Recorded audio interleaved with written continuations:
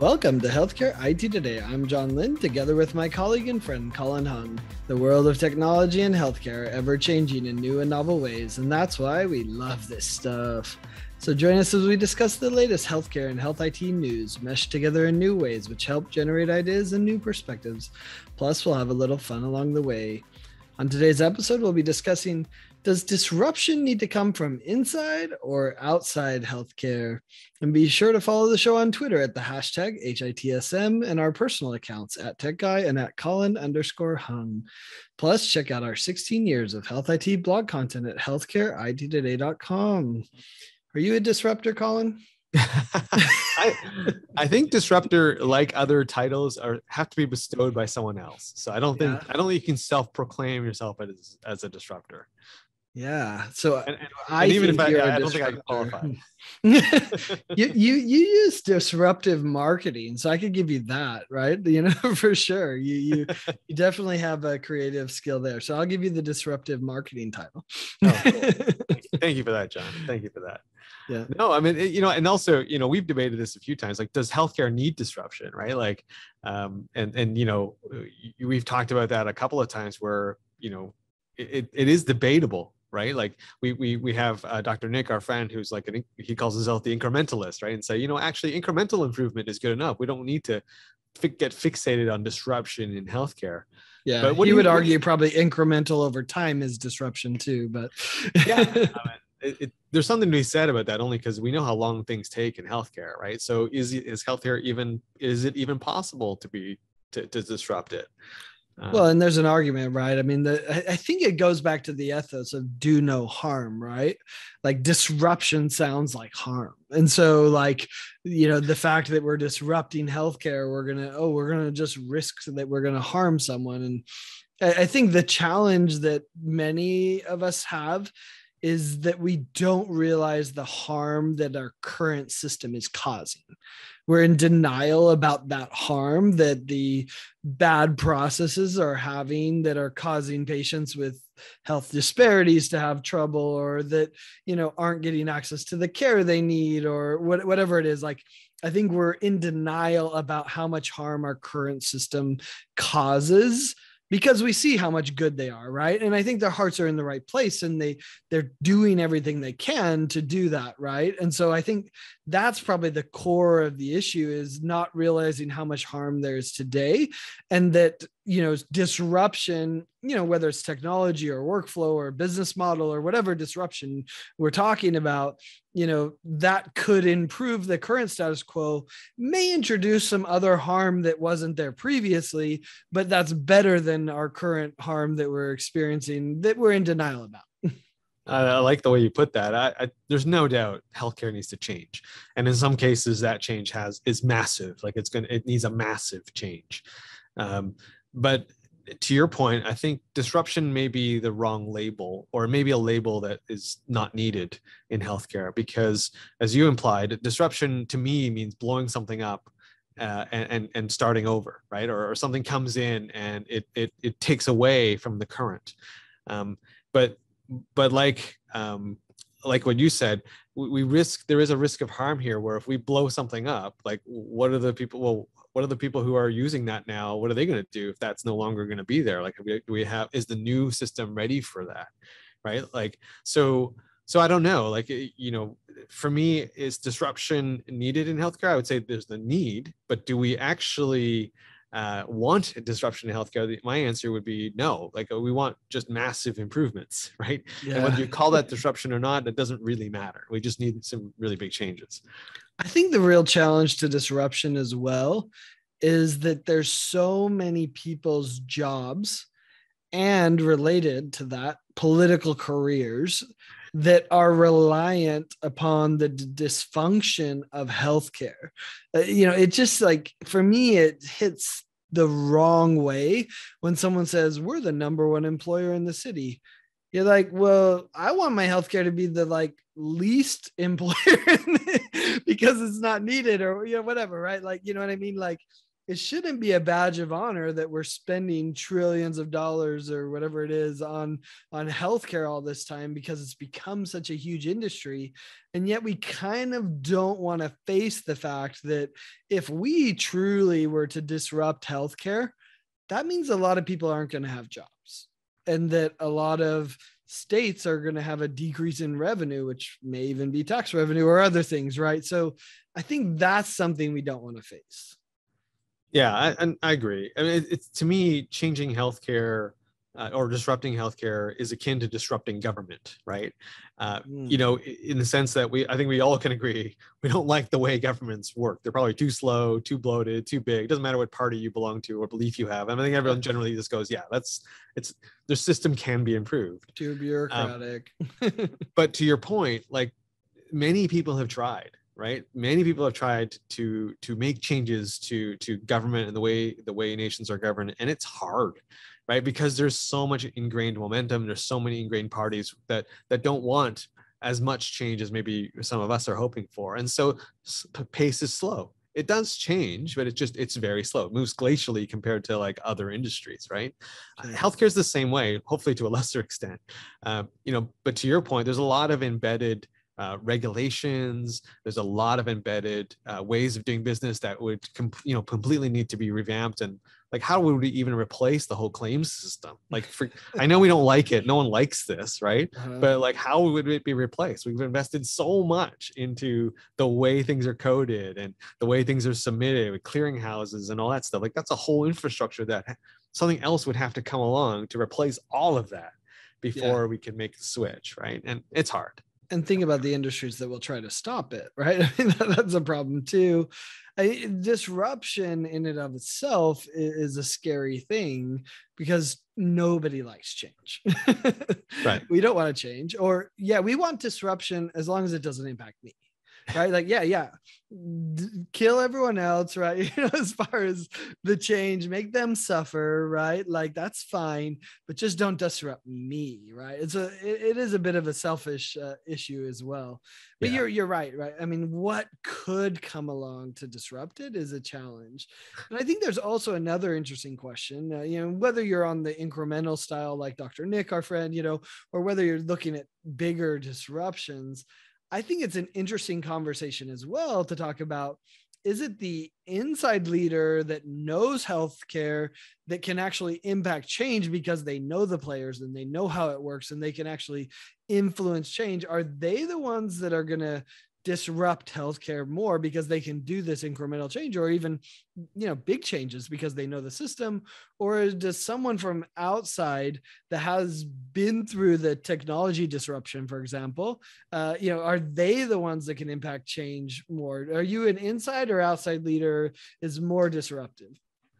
Oh, that's a good question. I think I'll answer it with a little bit of a feint and say, to me, it's less about physically whether you're an insider or an outsider. I think it's a mindset whether that's really going to be disruptive. So I think someone who has been in healthcare for 40 years but has an outsider mindset can disrupt healthcare. Right? If they're always looking at what other industries are doing, if they're open-minded and seeing what's happening in the consumer world and going, hey, why can't we do that in healthcare?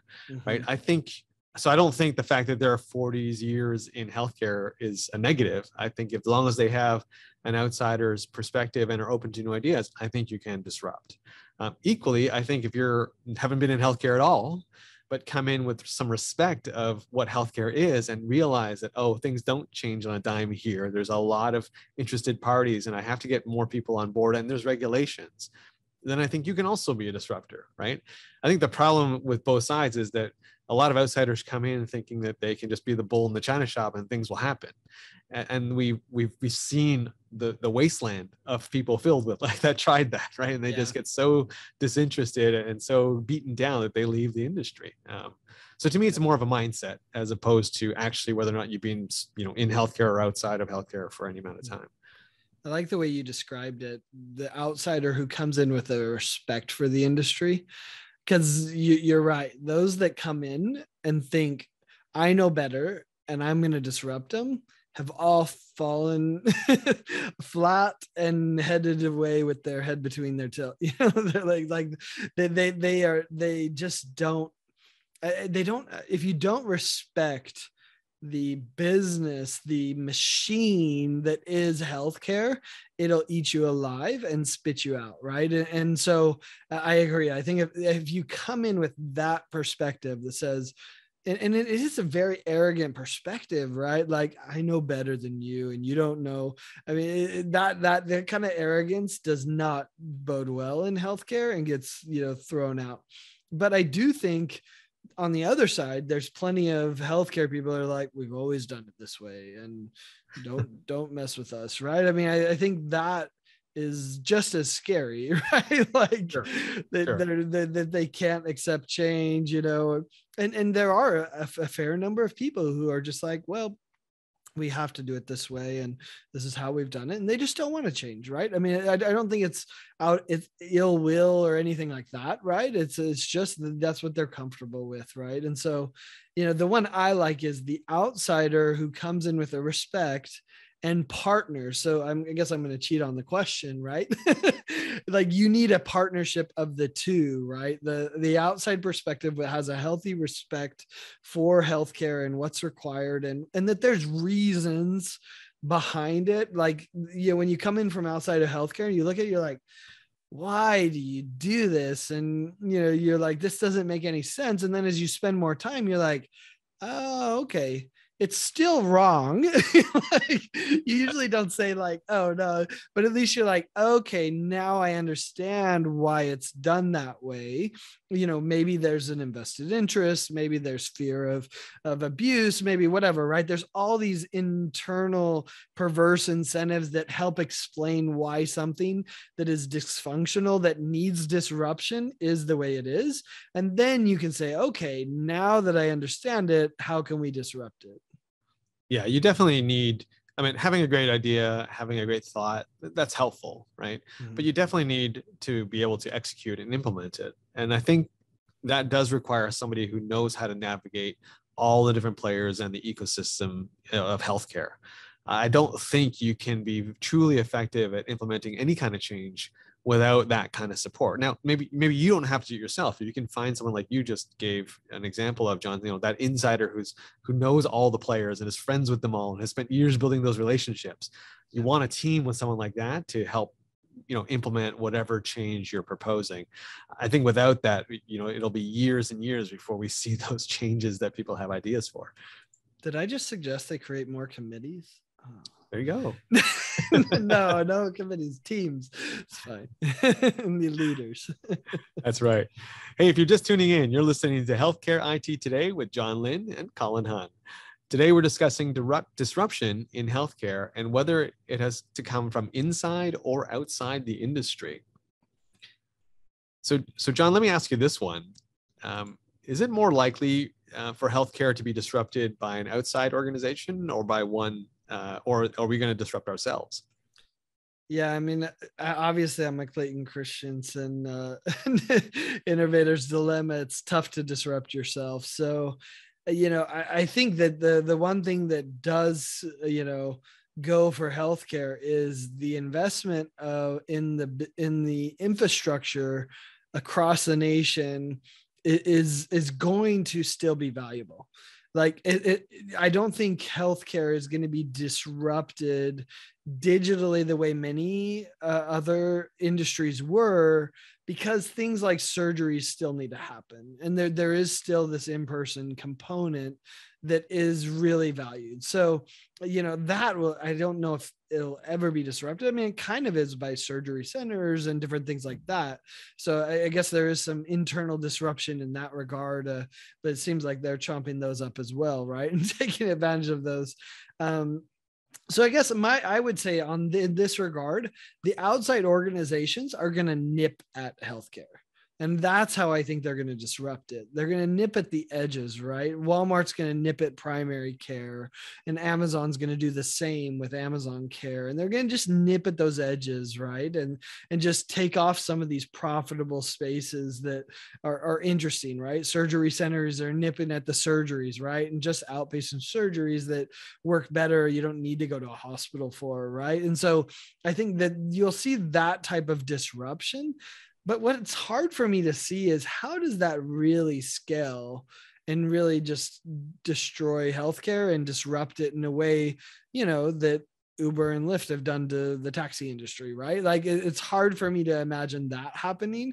And so I think there's still going to be a strong place for the current healthcare organizations to force themselves to disrupt themselves, right? And so maybe that's where we'll see more disruption. I'm going to take an opposite view here.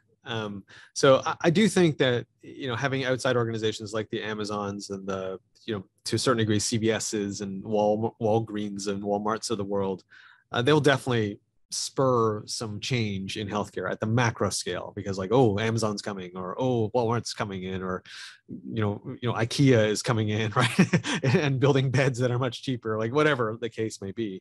And that will cause us as healthcare insiders to make some change.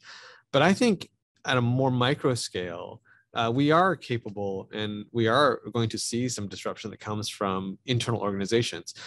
I think, unfortunately, we're going to see some disruption happen when we start seeing some organizations fail or get close to failure. I think when you're in that situation, you're going to change things, right? And you're going to change processes. You're going to change the way you approach your market and your community and so forth. If the hospital is in danger of closing, right? Or if the surgery center that you're running is in danger of losing patients, you're going to disrupt yourself. You're going to make change. So I think on a micro scale, it will happen, but it takes an extreme event like that for something to occur. Or you're going to have mass resignations, right, from your team, and you'll have to change the way you work and deal with your workforce. I think the challenge is private equity going to come in and just take advantage of those situations. We've seen that happen in a bunch, and then they don't necessarily innovate. They just squeeze the profits out, which is an unfortunate side effect sometimes. Yeah, and it could be, and but I think also you look at organizations. We've heard a few of them. We know, of course, the good folks at Atrium, right? They're doing some innovative things, right? They're just and could you call it disruption? I don't know. Building a hospital without any beds in it, it's pretty innovative. Yeah, right? Mercy and did the same. Right. And yeah, there's a bunch that are doing it. So they're not the only one. Like, here in Toronto, at Women's College Hospital is doing the same thing. They're building an entire facility without any beds in it. So I look at that as that's pretty disruptive, right? And would an outside organization ever thought of that? I'm not sure, right? You even look at an organization like Walmart. Why did they not just go right to telehealth, right? Why are they still insisting on actually having a physical clinic? Now, it makes sense for them, obviously. Yeah, they want you shopping. Exactly. But you kind of look at that and go, well, are they going to be, is that like the Blockbuster to Netflix, right? Like, they have, you can look at it that way. I look at, would an outsider ever have thought to build a hospital without any beds in it? The answer is, I'm not sure they would have. Because I think they look at the current hospital market and go, well, you make money by having beds, you make money by having ORs. And anyway, I think there is going to be disruption that comes from internal folks. I think the other challenge is that healthcare is so regional and has regional nuances. So for example, in Utah, Intermountain dominates the healthcare there. So in some ways, they aren't forced to innovate. Now, they have a culture of innovation, and so they've done that. But what's interesting, when you dive in deeper to Intermountain, you realize, oh, well, in some ways, like on the clinical analytics side, they've done incredibly innovative things, right? But then there's probably other areas where they didn't have to because they own the market. And so they didn't need to do as many patient-facing things as they needed to, right? And so, they have a culture that does it. And so they do push forward in ways that are interesting. But because they don't have the competition, they don't have to act a certain way. Whereas in Pittsburgh, there's two dominant players, right? So they kind of hold each other accountable, to that competition, and they force each other to be more disruptive and more innovative because of that competition. And so I think that's going to be the other interesting thing to see play out, is how are those competitive pressures regionally going to force disruption or not, right? And there's an argument to be made, well, we're all competing with Mayo Clinic and Cleveland Clinic, right? Which in a digital world, and airplanes that go everywhere. We kind of are in some ways, right? But in others, a lot of people aren't going to go out to Mayo Clinic, or they're not even going to know that those services are available. So healthcare is still local in many regards. So I think there's these regional nuances where sometimes you're forced to disrupt yourself because your competitor is, and sometimes you're not. Now, I do also have to say, given who we are, I mean, there's going to be some disruption happening from the technology front, right? You look at some of the robotic surgeries that are now possible, right? And you go, well, that really kind of opens the doors to things. So I think there's definitely some technology disruption that's going to happen from healthcare insiders, right? We've been focusing a lot on hospitals and providers of care, but there's a whole other part of the industry, right, around that. Also, pharma. I think some pharma tech, is capable of disrupting the industry, and I consider them insiders. Yeah, and it needs to in random clinical trials, right? There's so much disruption options there. I was interested in the education, the medical education piece. I did an interview recently with OSO VR, and it's essentially training surgeons using virtual reality, and that is a massive disruption to how you did it previously. And what's interesting is it's more about the repetitions. And that's what I didn't understand about the disruption is it's not so much that it's necessarily going to fully replace it, but it's going to provide all these repetitions so that then when you do it, it's familiar and you can do it regularly. And so anyway, I think there's disruptions on the medical education side. Interesting enough, the founder there decided to go to med school even though he really knew he wanted to be an entrepreneur. It's like, now that is investment in an outsider saying, I want to learn. And he went to med school, became a surgeon. And of course he's running a company. He still does surgery on the side, but it's interesting this, he was kind of an outsider that said, hey, if I need to do this, someone told him you need to go to med school to really understand it. And he did. And sure enough, he's disrupting medical education as we know it. So John, who are some of the disruptors that we're going to be talking about over the next 5 to 10 years?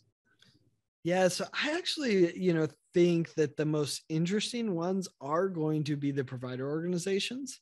I think that they have an opportunity here to do something interesting, and they're going to partner with some others, right? And that's going to be fine. So I look at, clinical organizations that have a leader.